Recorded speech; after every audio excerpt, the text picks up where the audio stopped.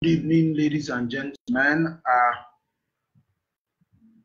It's my pleasure to be here on the platform, the Intentional Parenting platform. So part of this conference. I was here last year by the grace of God, and I'm back here, this year again. It's my pleasure to be with you this awesome evening Sunday. For those of us who are Christians, I was church today. Hope we had a great time.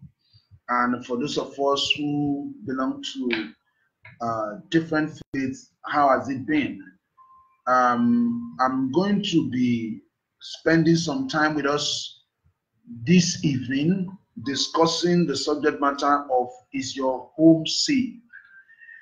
It is important. It's a very important question for us to ask, really. Is your home really safe? And I wish I can just ask you guys, is your home safe? I know some people, the response that people are going to give is that my home is safe. And but where the problem may be is when we ask, how are you sure your home is safe? Because it's not enough for you to say your home is safe. You must be able to tell us in tangible terms how you believe your home is safe. That is a major issue. So if I'm going to ask you, if you're watching, I want to ask you, if you say your home is safe, the question I want to ask you is, how are you sure your home is safe? How are you sure your home is safe? What are the criteria that you judge with to say your home is safe? What are the things you have put in place to say that your home is safe? Because anybody can make any claim. A man can wake up to say, I'm a woman. So what do we do? A woman can wake up and say, I'm a man. What do we do? A Yoruba man can wake up and say, I'm an Igbo man. What do we do? If claims are anything to go by, anybody can make any claim. Wake up tomorrow and say, I have 50 million. What do we do? So it's not enough for you to say your home is safe. It's important that we lay a foundation. So for every claim you make, there must be evidence. Claim must be followed by evidence. Are we together? It is claim plus evidence that is called facts. When you make a claim that does not have evidence, it is called wishful talk. But for every claim you make, you must back up your claim with evidence. That is when the claim becomes a fact. And your fact must therefore be developed so that your fact becomes your opinion. Your opinion. That is, what is your judgment? Because your judgment is your opinion of a matter. What is my opinion? My opinion is judgment. My judgment of the matter. So let me quickly say again, the question is my home safe? Is my home safe? And I'm saying that if we ask everybody watching right now, you are going to say, my home is safe. But I said, where the problem is, when we begin to ask you, how are you sure your home is safe? What is the criteria? What is the permutation? How did you arrive at that decision that your home is safe? And I'm saying that for every claim we make, whether it's that my home is safe, my children are safe, everything is okay by me, for every claim we made, we must, as a matter of necessity, back up our claim with evidence. It is the combination of claim and evidence that leads to fact. It is fact that leads to opinion. So letting up from there, before you can say your home is safe as a claim, what evidence do you have? What system have you put in place in your home to ensure that your children are safe? What structure have you put in place? What exactly have you done to be able to say in categorical terms that my home is safe?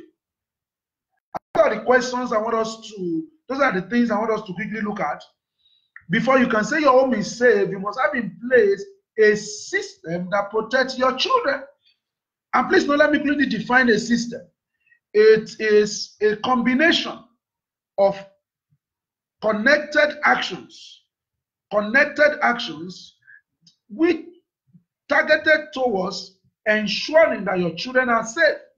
A combination of targeted actions, documented, which outcome is to ensure that your children are safe. That is a system. So a system has three components for your home, three components. Component number one is, what are your goals or set of goals for the protection of your children, for the safety of your children? What are your goals? What is your goal? Goal here addresses your expectation, your clearly defined expectation when it comes to the protection of your children. Goals or set of goals. That's one component of system. System will also address who is responsible for what. Who is responsible for what?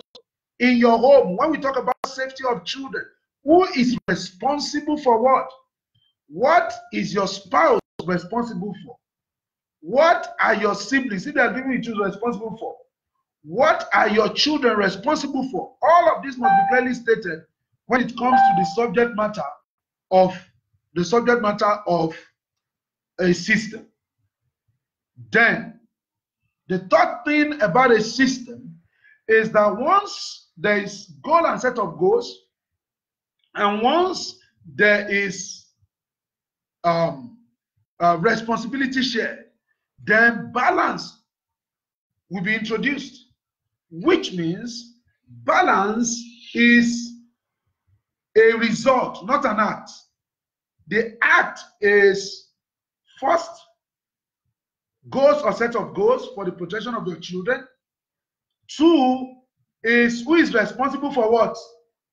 Once we create the goals and set of goals, and we create who is responsible for what, the next thing that will happen is that balance will be created. So you cannot stand right on that triangle until you have introduced goals and set of goals. In these goals and set of goals, we have assigned responsibility to everyone within the family. Thereafter, we achieve balance. So if your balance does not have at its foundation goals and set of goals, and who is responsible for what happens is that that balance is not a balance. So a system speaks to coordinated actions by different individuals who are stakeholders in the life of the child to work towards an outcome which ensures the safety of the child. So this system must be codified into a policy. What is a policy? A policy is a statement of will. It's a statement of commitment. It removes a matter from the realm of conjectures, from the realm of wishful thinking, and brings it to the realm of implementation. A policy is an implementation tool. It's a tool that tells us, now that we have dealt with the subject matter of a system, we must proceed to have a policy. So this is the question I want to ask you. In your home, what is the policy? Is there in place a system by which children are protected? In your home, is there a policy which is a follow-up to the system? Those are fundamental issues. So until you have in place a system, until you have in place a policy, you may not be too serious about securing a friendly and protective environment for your children. And please allow us to know the word friendly. You know, because children don't care how much you know until they know how much you care. So speak about friendly. For you to protect children, For your home to be friendly, to be protective, children must first feel like friends. They must feel your warmth. They must feel your warmth. They must feel that you are warm towards them. They must see you as a friend, as a friendly authority. They must see you as someone they can confide in, somebody they can talk to. You know, because Josh McDowell says, rules without relationship will lead to nothing but rebellion. So it is important that in securing a friendly and pleasant environment for our children, we create a system, we codify the system into a policy, then we enjoy a cordial relationship with our children. This relationship is not compromisable. Our children cannot be coming to our room and they have to do the sign of the cross before they can come in. Our children cannot call us and before they talk to us, they are fidgety, they are fidgeting, they are afraid, they don't know what the next thing is going to be. We must choose as parents to be friendly. And that's why I will say to you quickly that the word parent is an acronym. The word P stands for pay attention. How much attention are you paying to your children? In paying attention, you're not going to pay attention by shouting. You're not going to pay attention by hitting children. You're not going to pay attention by denying them of food. You are going to pay attention by putting in place systems that ensure that your children are safe. So you need to pay attention. So the challenges that young people are going through, you need to pay attention. Number two, you need to act together in unity. Yourself and your spouse have to come together if you are a married woman or a married man. And if you are a single parent, it is important also to understand that you need to be in unity with your value system so that you can raise your children. The word R means you must be ready to be real, ready to be real, ready to be real. You must be ready to be real with these children. Be ready to be real in discussing your struggles. You know, many people are not able to discuss sexuality education with their children because they themselves were sexually molested and they never found help. Since they never found help, they are not able to talk to their children because talking to their children about the sexuality of their children reminds them of their pain. And they don't want to go through that pain. You must be ready to be real. If you are not real, you cannot help children to be safe. If you are not real, you are still going to go and keep your child with a neighbor who you know you cannot vouch for. If you are not real, you are going to allow people in your home who you know they don't have the best interest of your children at heart, just because they are family members, you are going to keep them there because you are not being real, recognizing that your first responsibility is to your children, not to extended family members. And if you accommodate a family member into your home and you are not sure of who the family member is, and you suspect that the family member can mess up your child, it is your responsibility to be real to the point of discussing that with your spouse so that this kind of extended family member can be removed from your home. You need to be real. You must be ready to be real. There's nothing you want to do with children if you are not real. You have to be real about the state of affairs. You have to be real about their safety. You have to be real about the issues that are out there. Today's children are going through a lot. What it means to protect children or to keep our home safe when we were being raised is completely different now. When we're being raised, to keep our home safe, our mother can go and hide the VHS player. Our mother can take away the VHS. But today, everything our children want to watch, everything I want to destroy them is in their hand, is in their phone. It's just a button away. And that is so pathetic.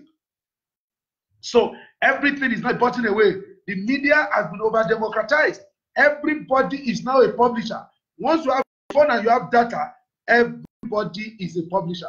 The distraction that our children are going through is so enormous, is so much that we need to empathize with them. We need to work with them. We need to provide we need to secure a friendly and protective environment for these precious children. The word E means engage. You must engage children. You must engage children. You must engage children. We must engage children. We must ask them questions. What are the issues you are dealing with? What is going on in your school? We must engage children. If they are going to be safe in our home, if they are going to be safe they must be able to engage us, and we must be able to engage them. Until you engage your child, you may not know whether the child is safe or not. And I'll tell you a pathetic story. An 11-year-old boy was registered in a boarding school. And so he did one term, 3 months, he came back home and told the parents he didn't want to go back to the boarding school. The parents insisted he had to go back because they made payment for a whole session. So the boy had to go back. So the boy was driven to the boarding school outside Lagos. When they got there, when they got to the gate and the mother was driving him in, he told the mother something. He said, "Mommy, I don't want you to drop me. But if you drop me in this school today, be rest assured that you will not see me again." And the mother became a bit startled, because the mother became worried. And the mother called the father. And the father said, "Bring him back to Lagos." When this boy got back to Lagos, the person also going to talk to the parents. And somebody suggested that the boy should be brought to me. And when they brought the boy to me, you see, when they bring young people to me, I don't address the issue why they bring them. I address the issue behind why they brought them. So my first question to this young boy is not, why don't you want to go back to boarding school? That is a wrong question. My question to him was, what is your experience in boarding school? You know, you can talk to me. I encouraged him. And he told me, "Sir, my experience in boarding school is unpleasant. Many seniors and even some juniors were trying to sodomize me. And I knew that this is contrary to what my parents have taught me. And so I decided that I would just manage myself. And once we are on holidays, I'm not going to go back." Then I called the parents and informed the parents the story of the boy. And that was when they calmed down. If they have found a way to engage their boy, they will have known what the boy was going through, and they will have been able to nip it in the bud. They were not engaging the boy. And because they did not engage the boy was going to run into trouble, though he has decided I wasn't going to die in silence.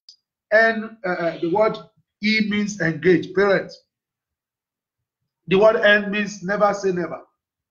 You know, I was having a conversation with Ms. Wendy Ologe before this show started. We're saying never say never. Don't say it can't happen to my child. Every language is the caution. Caution is the language of safety. Don't say it can't happen to me. We are fortified. Can you say it can't happen to you when you are going to bed in the night? You open your door. You open it and you say it cannot happen to me. I cannot be robbed. Can you say when you are going out, you refuse to wear any clothes? You just go out naked. And when they say why, and you say nobody will see me, it can't happen to me. That somebody will stone me that I'm naked. Lie, it can't happen to me. I will just be going. I will just be going. Can you say it's not going to happen to me? You drive your car to a shopping mall or to church, you refuse to, you fail to lock the door. Somebody calls your attention, say, "Madam, you have not locked the door of your car." You say, "No, it can't happen to me. They can't steal my car." Do you say that? In your business, a customer calls you to say, "Please come and supply this product." Do you say you won't supply the product and you won't go bankrupt because it cannot happen to me? Nobody, and my business can never go down. I am not doing anything about it. So please, I don't want us to be hypocritical to think something cannot happen to us. Let me tell you something. Anything can happen to you except you take caution. Except you take caution. Except you develop a system. The system is codified into a policy. Your home and your children, they understand the rules and regulations. Some families have family codes. If somebody comes to the child and say, "Mommy asked me to bring you," it's going to ask, "Sorry, what's the code?" Once the person is not able to tell the child the code, what happens is that the child begins to run and begins to raise an alarm. And that's how this thing works. So the question is, what policy do you have in your home? The question is, what system do you have in your home? The question is, have you trained your children? Have you educated them on this policy? Now, let me go into specifics. I want to go into specifics. The number one thing you need to understand is that in the home, your children are exposed to 4 kinds of dangers. 4 kinds of danger your children are exposed to. They're exposed to domestic accident in the home. They're exposed to being kidnapped. Somebody can come in and lure them and get them out of the home. So that's number 2. Number 3, number 3 danger is that your children are exposed to the danger of those who are close to you, who come close, nannies, cousins, brothers, and all of those people. Your children are exposed to those people. So I talk about 4 areas: domestic accident. I talk about people that are close to you living with you. I talk about kidnapping. It happens in the home front.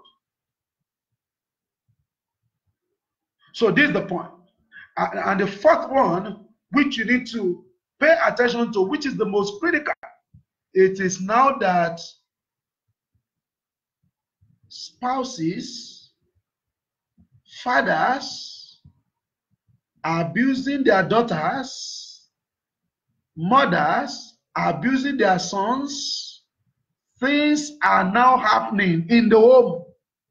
So before you can say your home is safe, what system have you put in place to prevent your child from domestic accident? Remember the story of Stella Monye, whose son was playing in the house, and the son penis and scrotum entered into a broken side table, a glass side table, and she was running around, many years ago, trying to raise funds for reconstruction, for reconstructive operation, surgery for this boy. You remember that? Domestic accident. Children cannot play outdoor play indoors. Outdoors is outdoor. They can't be running around. They run into glasses. They run into a mirror. They run into a sharp object. They hit their head on the ground. So so what system have you put in place to prevent that? Now there's a principle. Whatever you don't want children to touch, don't put it where they can touch it. How does that work in your home? Do you litter things around that they have written on it? Keep out of the reach of children. But you keep it around. You keep your drug around. You forget that your children can swallow everything in 1 day, in 1 second. You keep your perfume around. You forget that your children can drink it. You keep your insecticide around. You forget that your children can spray it to their mouths. You keep your bleach around. You forget that your children can drink it. You keep your blade around. You forget your children can cut themselves with it. You put your needles around. You forget your children can harm themselves with it. You put your knives around. You forget your children can harm themselves with knives. You put your TV when the hand of the children can reach it. You come back, you are complaining that the TV has been damaged. So we need to focus. What have we put in place? The other day, a woman was watching TV. And she was watching TV, busy watching TV. When she stepped out to go and drink water, she found his 3-year-old son suffocating under the nylon that the dry cleaner brought, under which they wrap their clothes. And the child was already suffocating under that nylon.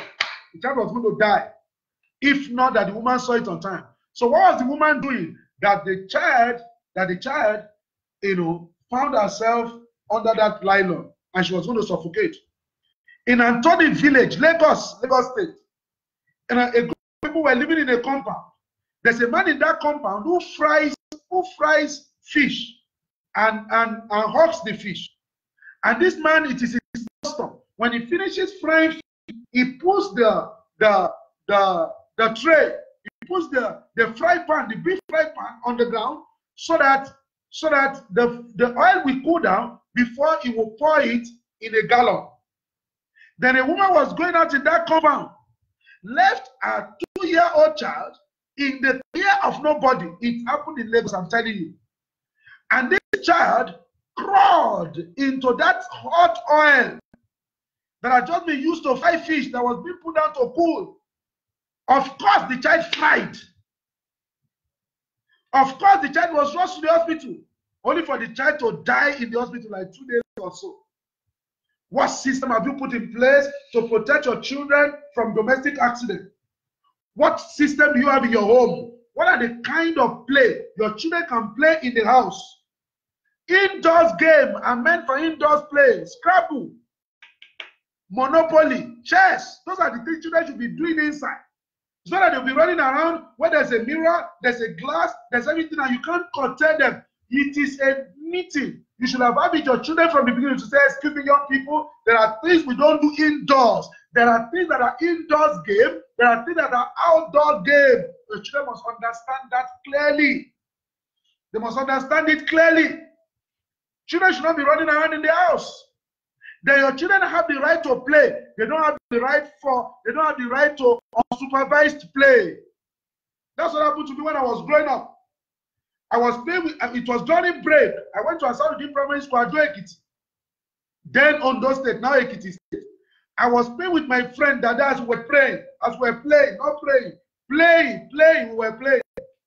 As we were playing, somebody had come to renovate the school, a carpenter. The carpenter has left this long table that carpenter normally uses and some planks. So what did we do as children? We began to put that plank across the table and began to climb on it. I climbed on it a couple of times.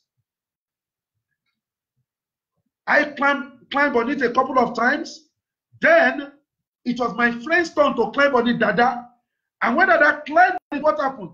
The middle of that plank broke and went straight into Dada's stomach. I raised an alarm and everybody came and Dada was rushed to the hospital. And 2 or 3 days after, news came to school that Dada had died. As children, we had the right to play, but we do not have the right to unsupervised play. Who is a child? A child is anybody below 18 years old. Your children have the right to play, but they do not have the right to unsupervised play. Have a right to unsupervised play. Unsupervised play is dangerous. Unsupervised play, they don't know the boundaries, they don't know what to stop. And you must remove from your home things that can encourage unsupervised play. The place to play football is not on the marble. It's not on the concrete. That's why you play football.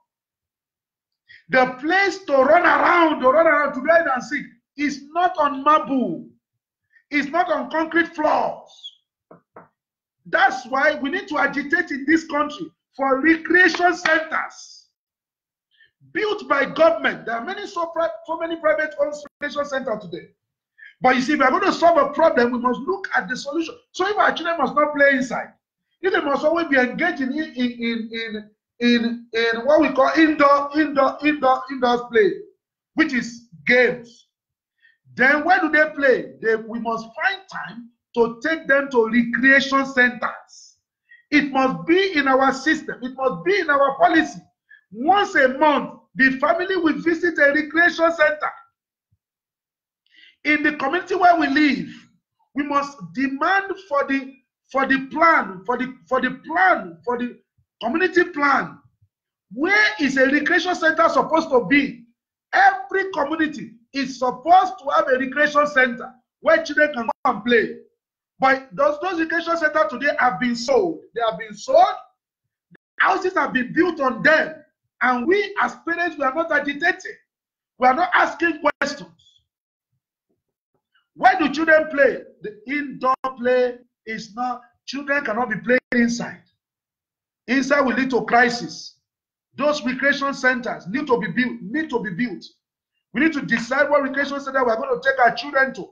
Not only to play computer, not only to go and play, where they can sweat, where they can play, where they can be children.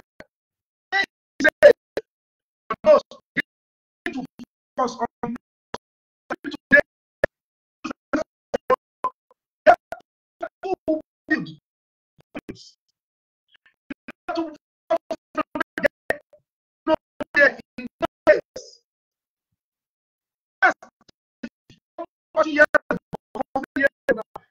That's like 38 years ago. There was already a basketball court there. was for children to play. The kind of today does not give room for children to play. Children come inside. Safety means that they cannot sweat inside. They cannot run around inside. But when you say they cannot play inside, the question is, where are they going to play? That's one thing. Our policy must cover that. Number two, our policy must cover kidnapping. People, your children are home alone. You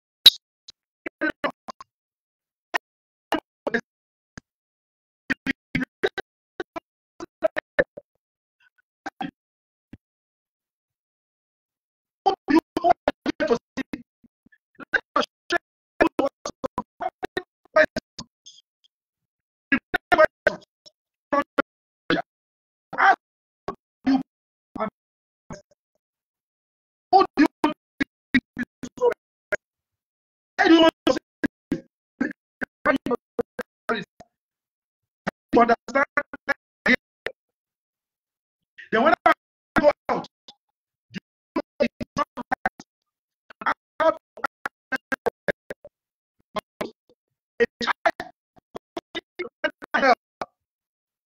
is not an adult to ask a child for help. You need a child for those.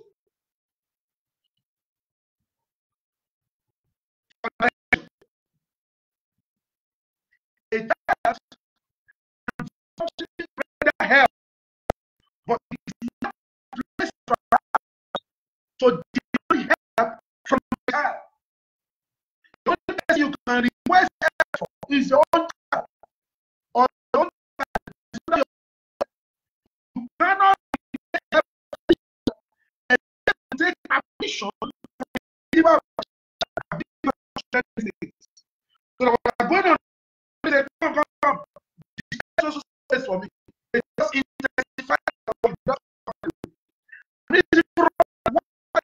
they just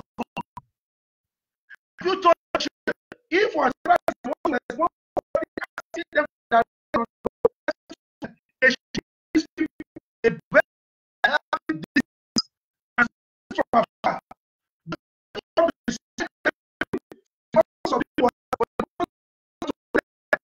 As they go to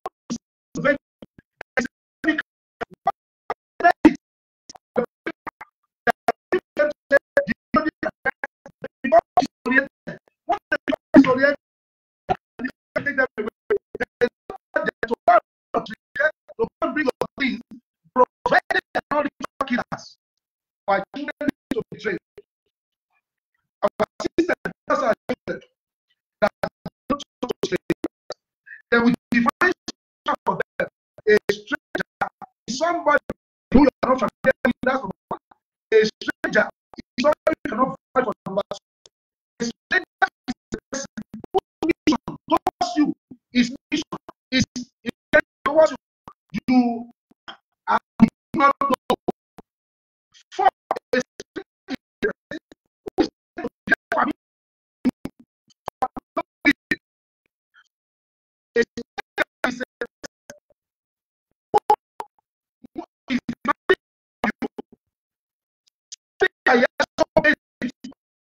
from